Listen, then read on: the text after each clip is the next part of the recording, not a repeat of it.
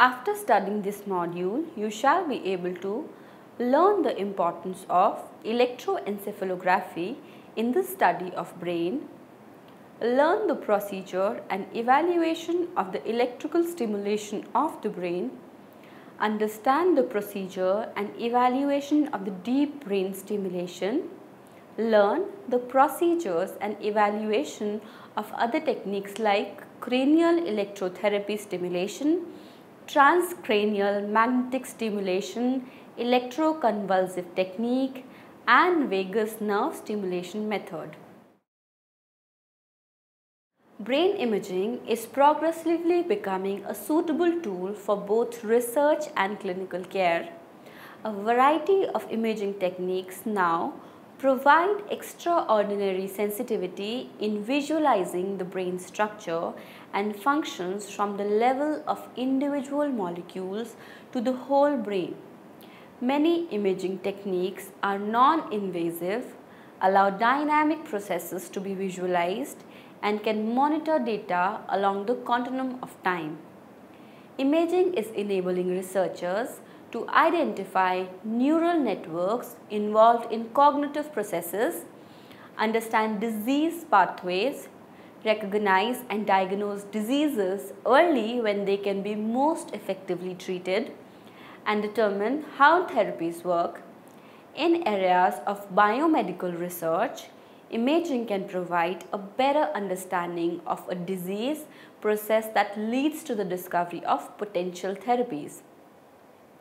Different types of imaging techniques are used to reveal brain anatomy, physiology, and biochemical actions of individual cells and their functions. The three main categories under which their functions are imaged are structural, functional, and molecular. While many imaging techniques are used throughout the body, the descriptions provided here focus on their use in the nervous system, primarily the brain. These imaging techniques are transforming our understanding of how the brain functions, how immune cells function, and how immune cells interact with the brain in health and disease. The potential target areas of the brain under research in this procedure are the cortex, thalamus, hypothalamus, basal ganglia, amygdala, hippocampus, and the limbic system, among others. There are two aspects of the use of electrophysiological research in the field of neuropsychology. Firstly, it is a tool to record the structure and the functions of the brain in times of health and disease. Secondly, it is a tool to stimulate the brain to effect certain treatments or cure for several pathological conditions. The electroencephalography is used primarily to understand the functions of the brain, whereas the other techniques mentioned below are primarily of the therapeutic use. Electroencephalography, EEG. The brain's electrical charge is maintained by billions of neurons. Neurons are electrically charged by proteins that pump ions across their membranes.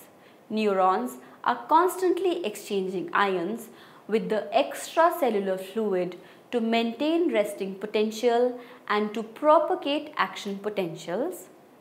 This process is known as nerve impulse conduction. When the waves of the ions reaches the electrodes on the scalp, the metal of the electrodes pick them up.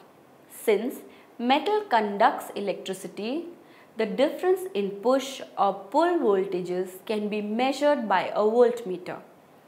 Recording these voltages over time gives the electroencephalographs. The electric potential generated by an individual neuron is too small to be picked up by the EEG. Therefore, EEG always reflects the summation of the synchronous activity of thousands of neurons that have similar spatial orientation. If the cells do not have similar spatial orientation, their ions do not line up and create waves to be detected. neural activities from deep sources is more difficult to detect than currents near the skull. The EEG patterns have been linked with the stages of sleep behavior and with the detection of several pathological conditions of the brain. Electroencephalography is a non-invasive technique that senses electrical impulses in the brain due to neural activities using electrodes placed on the patient's scalp. The recording of conventional EEG represents changes in the electrical activity in the order of tens of milliseconds and are used to monitor responsiveness, and brain death, locate areas of damage following head injury, and investigate epilepsy. The spatial resolution of the EEG techniques is limited due to the layers of cerebrospinal fluid, skull, and scalp between the electrodes and the current source in the brain. Consequently, the electrical potential distribution on the scalp is blurred and it is difficult to determine the location of regions of activity. The following figure shows electrodes planted for recording EEG from the scalp of the organism. High-resolution EEG provides a numerical estimate of the electrical potentials near the cortex surface, and it has been used as a tool in the study of cortical activation during external stimulation and cognitive studies. The electrodes only gather the impulses released by the brain and do not transmit any stimulus to the brain. However, EEG may be recorded in response to an external stimulus also. The neurologist may ask the patient to breathe slowly or quickly and may use visual stimuli such as flashing lights to see what happens in the brain when the patient sees these things. The brain's electrical activity is recorded continuously throughout the recording on spatial EEG paper. The EEG can detect changes over milliseconds. Other methods of imaging the brain in action, such as PET and functional magnetic resonance imaging, have time resolution between seconds and minutes. Furthermore, the EEG measures the brain's electrical activity directly, while other methods record changes in blood flow, for example SPECT, fMRI, or metabolic activity, for example PET and NIRS, which are indirect markers of brain electrical activity. The EEG can be used simultaneously with fMRI so that high temporal resolution data can be recorded at the same time as high spatial resolution data. The EEG records the aggregated synaptic activity of the postsynaptic potentials of cortical neurons. EEG can be recorded at the same time as MEG so that data from these complementary high time resolution techniques can be combined. A process of EEG, a standard EEG takes about 1 hour.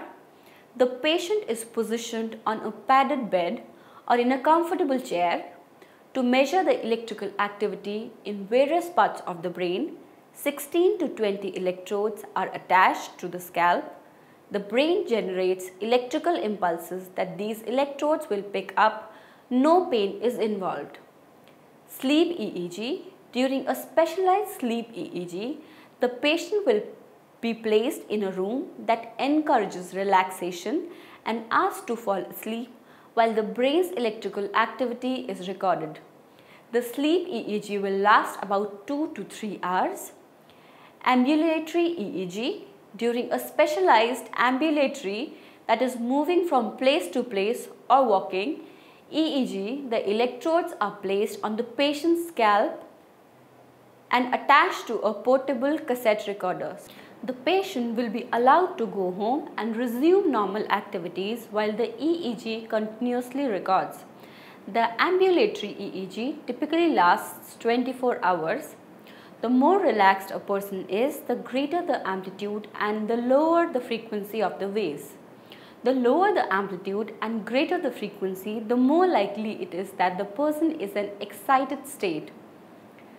Eye and jaw movements can cause fluctuating electrical fields across the scalp. Thus, subjects are requested to remain still and to minimize eye blinks or movements. Potential risks with EEG. The spatial resolution is poor in comparison to other imaging techniques.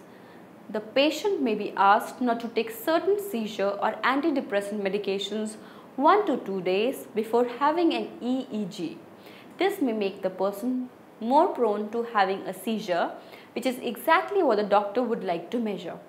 During an EEG, the doctor may encourage things that stimulate seizures such as deep breathing or flashing lights so that he or she can see what happens in the brain during the seizures. Electrical stimulation of the brain, ESB. This method involves insertion of electrodes into the brain of a living animal and sending of a weak electrical current into the brain to mimic a nerve impulse. That is, a false nerve impulse will make the brain react as if real impulse from sensory receptor has been received.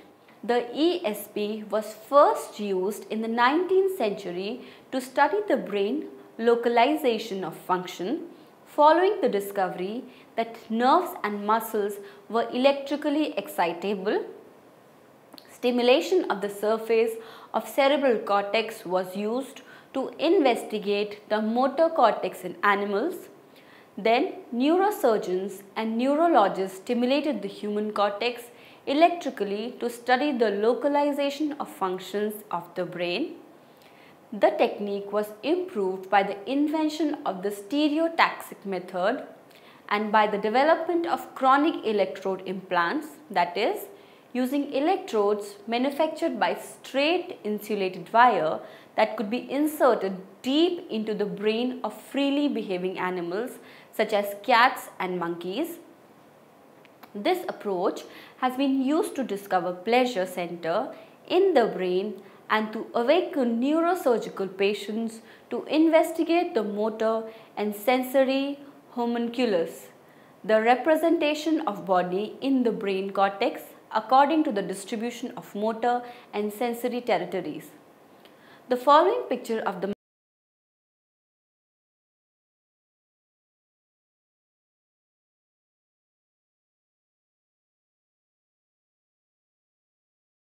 Using the electrical stimulation method, Olds and Milner observed that some animals seem to behave in a manner that increased the amount of intracranial stimulation that they received. Further investigation demonstrated that rats will press a lever as rapidly as 2000 times each hour to obtain electrical brain stimulation, and they will continue responding at this rate for 24 hours or longer. They will ignore other rewards such as water or food to continue working for electrical stimulation.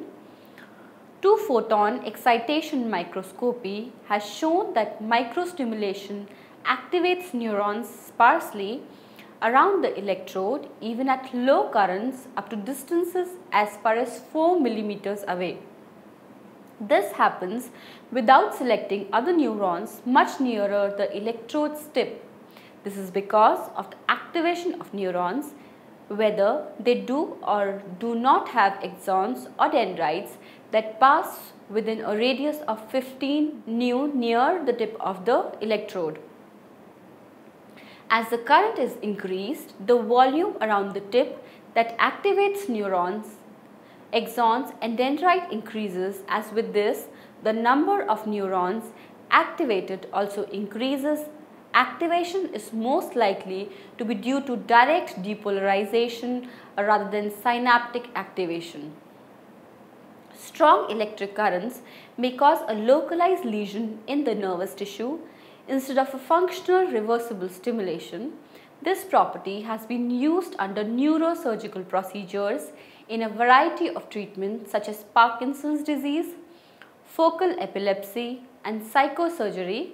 Sometimes the same electrode is used to probe the brain to find defective functions of the brain. The electrical stimulation of the brain, ESB, provides insight into the functioning of the brain, but the problem in interpretation is that no single area of the brain is the only source of a behavior or emotion. Besides, the ESB provoked behavior is compulsive and stereotypical. It does not preferably mimic natural behavior. The ESB effects may depend on a multitude of factors depending on individual reactivity. The ESB does not induce a beneficial permanent change. Instead, it may produce only a transient emotional tranquility. Variants of electrical stimulation of the brain. A large number of techniques to electrically stimulate the brain have been developed. Most of them have been developed for therapeutic purposes. A few examples are described below. Cranial electrotherapy stimulation, known as CES, deep brain stimulation, also known as DBS, transcranial magnetic stimulation, TMS, electroconvulsive technique, ECT, vagus nerve stimulation, VNS. A brief description of each one of them is as follows. Cranial electrotherapy stimulation, CES. Cranial electrotherapy stimulation is a psychiatric treatment in which a small, pulsed electric current is applied across a patient's head. Some researchers and doctors claim that CES has beneficial effects in conditions such as anxiety, depression, insomnia, and stress. The exact mechanism of action of CES is not well understood, but it is assumed that CES reduces the stress that underlies many emotional disorders. It is thought to act as a system that will balance the deregulation caused by multiple physiological arousal systems during the states of high emotionality. This characteristics makes CES not addictive or habit forming. The pulse of electric current, it is assumed, increase the ability of neural cells to produce serotonin, dopamine, norepinephrine, DHEA, endorphins, and other neurotransmitters. It is also linked with the decrease in the level of cortisol. After a CES treatment, patients are in an alert yet relaxed state characterized by increased alpha and decreased delta brain waves as seen through the electroencephalograph. The production of such neurotransmitters takes place in a balanced manner. It thus stabilizes the neurohormonal system of the organism. During CES, an electric current is administered to the hypothalamus. Besides, electrodes are placed on the ear at the mastoid near to the face. Computer modeling is carried out to understand the signals. It suggests that currents of similar magnitude may be induced in both cortical and subcortical regions. A comparison of the cortical and subcortical magnitude of stimulation can be interpreted for the study of arousal patterns under states of emotions. Deep brain stimulation, DBS. Sometimes pathologies are related to the irregular electrical activity in deep circuits of the brain. The procedure of deep brain stimulation involves surgically implanting electrodes or wires in the brain that deliver electrical impulses to the brain tissue and consequently change this activity. This system of electrical impulses has three parts. They all are under the skin. The wires, leads or electrodes implanted in the brain, a battery pack or a generator or IPG that generates electrical impulses, wires that connect the electrodes and the generator. The generator is carefully programmed for each patient to deliver electrical impulses to the carefully demarcated sites in the brain. The process is specifically monitored. for every patient's unique brain anatomy, individual symptoms and specific disease so that everyone achieves some relief. The deep brain stimulation thus involves implanting electrodes in the specific areas in the brain and externally stimulating the electrodes to measure electrical activity of neurons and their electrochemical pathways. During deep brain stimulation surgery, the patient is awake under light sedation. It allows the neurosurgeon to monitor electrical activity in the brain during the procedure and to test other relevant conditions. This surgery is performed under two stages. Stage 1. The neurosurgeon makes a very precise roadmap of the brain with images obtained through an MRI or CT scan. Once the target areas are located, the surgeon implants the wires or electrodes in the brain. Patients usually stay in the hospital for 1 or 2 days after this surgery. Stage 2. The neurosurgeon implants the battery pack and connecting wires in the chest 10 to 14 days after stage 1. Patients are usually awake and can go home the same day. The generator that controls the electrical impulses in the brain is turned on 2 weeks after the implantation. The surgery relieves symptoms, but it is not a total cure. It can also take up to 6 months of adjustments after surgery for some patients to achieve optimal results. Significant relief has been reported by patients of Parkinson's disease, dystonia, tremor, Tourette's disorder, depression, obsessive compulsive disorder, among others. However, the procedure may be risky for older patients, those having hypertension and those suffering from seizures. Infection due to implanted devices may be another complication. In a few highly specialized research centers, neurosurgeons and cognitive scientists are undertaking DBS electrical imaging to begin to explore the neural underpinning of cognition. DBS electrodes transit signals from nearby cells when those cells are active in a specific task, such as naming, responding to a happy or a sad face, or involved in movement such as raising a finger. Potential risks of DBS. The risk associated with the implant procedure for Medtronic DBS therapy may include serious complaints such as coma, intracranial hemorrhage, seizures, paralysis, cerebral spinal fluid, leakage and weakness. Some of these may be fatal. Medtronic DBS therapy may cause worsening of some symptoms associated with obsessive compulsive disorder and may cause changes in the mood. Stimulation parameters may be adjusted to minimize side effects and attain maximum symptom control. Transcranial magnetic stimulation (TMS). Transcranial magnetic stimulation is a method in which invasion of the brain is not required. It causes depolarization or hyperpolarization in the neurons of the brain. In this procedure, electromagnetic induction is used to induce weak electric currents in the neurons.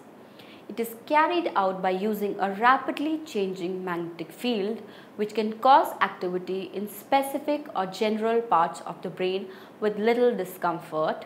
This allows for study of the brain's functioning and interconnections. Another variation of TMS, repetitive transcranial magnetic stimulation, has been developed. The method of TMS uses a magnet instead of an electrical current to activate the brain. An electromagnetic coil is held against the forehead and short electromagnetic pulses are administered through the coil. The magnetic pulse easily passes through the skull and causes small electrical currents that stimulate nerve cells in the targeted brain region, and because this type of pulse generally does not reach further than 2 inches into the brain, scientists have to carefully select which part of the brain will be targeted. The magnetic field is of about the same strength as that of magnetic resonance imaging scan. Repetitive transcranial magnetic stimulation has been found to be effective in the treatment of disorders such as migraine, stroke, Parkinson's disease, dystonia, tinnitus and depression. This technique may also be used to map cortical functions in the brain such as identifying motor or speech areas. The path of this current is difficult to trace. The brain is irregularly shaped and electricity and magnetism are not conducted uniformly throughout its tissues. The magnetic field is about the same strength as an MRI and the pulse generally reaches no more than 5 centimeters into the brain unless using the deep transcranial magnetic stimulation. Another variant of TMS, deep TMS, can reach up to 6 centimeters into the brain to stimulate deeper layers of the motor cortex, such as that which controls leg, foot or hand movement. If TMS is applied at any part of the neocortex, nerve impulses will be generated in the neurons below their surface. If used in the primary motor cortex, it will produce muscle activity referred to as a motor evoked potential, which can be recorded on electromyography. If used on the occipital cortex, phosphenes, which are the flashes of light, might be seen by the subject. In most other areas of cortex, the participant does not consciously experience any effect, but his or her behavior may be slightly altered. For example, slower reaction time on a cognitive task or changes in the brain activity may be detected while performing certain sensory motor tasks. TMS can be used to study damage from stroke, multiple sclerosis, amyotrophic lateral sclerosis, movement disorder, motor neuron disease and injuries and other disorders affecting the facial and other cranial nerves and the spinal cord. The TMS has been suggested as a means of assessing short interval intracortical inhibition SICI. Unlike TMS, repetitive TMS is used as a therapeutic intervention rather than as a cortical mapping tool. In stroke patients with motor deficits, RTMS is used to try to restore the balance of excitation between motor cortices in each brain hemisphere. Changes in signals from the motor cortex can be associated with improvement in muscle movements such as raising a finger. Repetitive TMS produces longer lasting effects which persist past the initial period of stimulation. The RTMS can increase or decrease the excitability of the corticospatial tract depending on the intensity of stimulation, coil orientation and frequency. The mechanism of these effects is not clear, though it is widely believed to reflect changes in synaptic efficacy akin to long-term potentiation LTP and long-term depression LTD. Electroconvulsive techniques ECT. It is a procedure to administer electric shocks to produce seizures in the brain for a fraction of a second to cure chronic conditions. The procedure has been substantially modified to minimize the intensity and extent of seizures produced in the brain. It is usually considered only after a patient's illness has not been improved after other treatment options such as antidepressant medication or psychotherapy. It is most often used to treat severe treatment-resistant depression, but occasionally it is used to treat other mental disorders such as bipolar disorder or schizophrenia. It may also be used in life-threatening circumstances such as catatonia, patient being suicidal or malnourished as a result of severe depression. Before ECT is administered, a person is given tranquilizers with general anesthesia. He is also given a medication called a muscle relaxant to prevent vehement movements that may occur during the procedure. Electrodes are placed at precise locations on the head. Through the electrodes, an electric current passes through the brain, causing a seizure that lasts generally less than 1 minute. It is assumed to produce changes in the chemistry and functioning of the brain. The patient's body shows no signs of seizure, nor does he or she feel any pain because patient is under anesthesia. From 5 to 10 minutes after the procedure ends, the patient awakens. He or she may feel extremely tired. After about 1 hour, the patient usually is alert and can resume normal activities. In the case of a depressed patient, ECT may be required about 3 times a week until the depression is overcome to some extent, usually within 6 to 12 treatments. The side effects associated with ECT are headache, upset stomach and muscle aches. Some people experience memory problems, but this difficulty usually disappears over the days and weeks following the end of an ECT course. Research has found that memory problems seem to be more associated with traditional type of ECT called bilateral ECT, in which electrodes are placed on both sides of the head. Unilateral ECT, in which the electrodes are placed on just one side of the head, typically the right side because it is opposite the brain's learning and memory areas, appears less likely to cause memory problems. Vagus nerve stimulation (VNS). The 10th cranial nerve, the vagus nerve, is stimulated in the procedure to stimulate certain areas which are served by this nerve. It works through a device implanted under the skin that sends electrical pulses through the left vagus nerve. The vagus nerve carries messages from the brain to the body's major organs like heart, lungs, intestines, and to the areas of the brain that control mood, sleep, and other functions. The method of VNS was originally developed as a treatment for epilepsy. However, it became evident using brain scans that it can also have effects on mood, especially depression. The pulses appeared to alter certain neurotransmitters associated with mood, including serotonin, norepinephrine, GABA, and glutamate. In 2005, the US Food and Drug Administration (FDA) approved VNS for use in treating major depression in certain specified circumstances. A device called a pulse generator, about the size of a stopwatch, is surgically implanted in the upper left side of the chest. Connected to the pulse generator is a lead wire, which is guided under the skin up to the neck, where it is attached to the left side vagus nerve.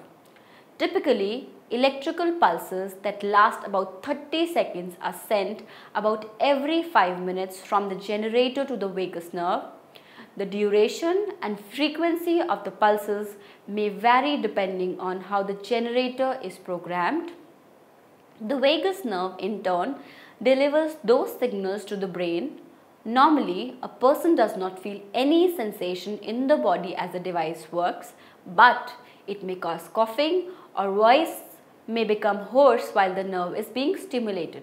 The device can be temporarily deactivated by placing a magnet over the chest where the pulse generator is implanted if side effects become intolerable, or before engaging in strenuous activity or exercise because it may interfere with breathing. The device can be reactivated by removing the magnet. Vagus nerve originates at the level of medulla and carries both sensory and motor fibers.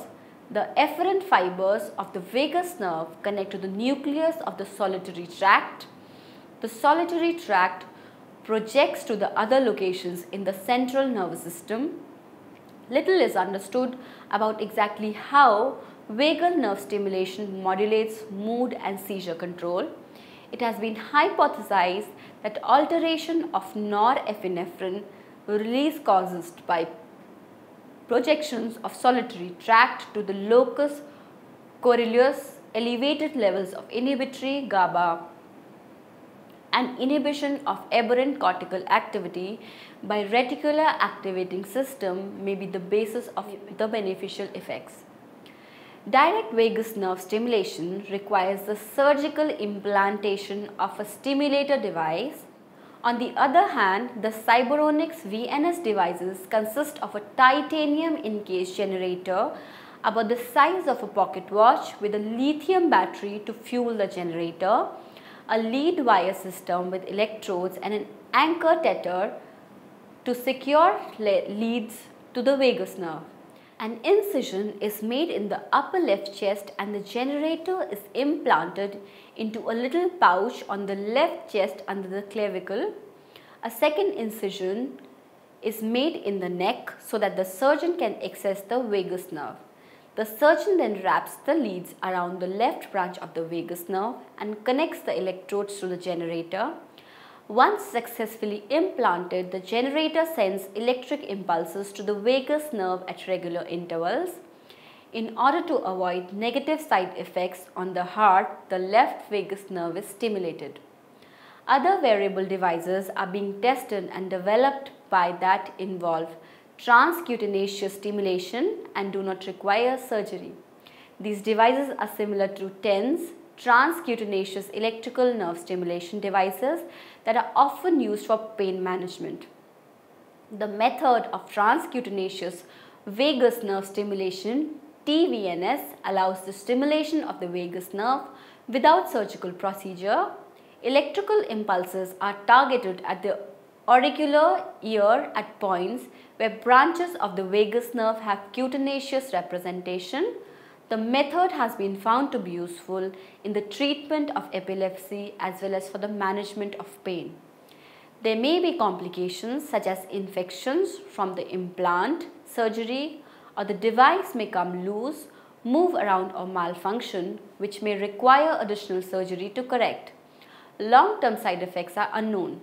Other potential side effects include voice changes or hoarseness, cough, neck pain, breathing problems, or swallowing difficulties. Electrophysiological recordings are important measures of the structural investigations of the brain. Electroencephalogram is inductive of normal and pathological conditions of the brain. In cranial electrotherapy stimulation, a weak electric current is applied across the patient's head, which has beneficial effects in anxiety, depression, insomnia, etc. In deep brain stimulation, the electrodes are implanted in the brain which deliver electrical impulses and change its activity. In transcranial magnetic stimulation, electromagnetic induction is used to induce electrical currents in the neurons. Through electroconvulsive technique, seizures are produced in the brain which affect chronic conditions of depression and others. In vagus nerve stimulation, surgically implanted pulse generator in the chest produces impulses in the brain. Thank you.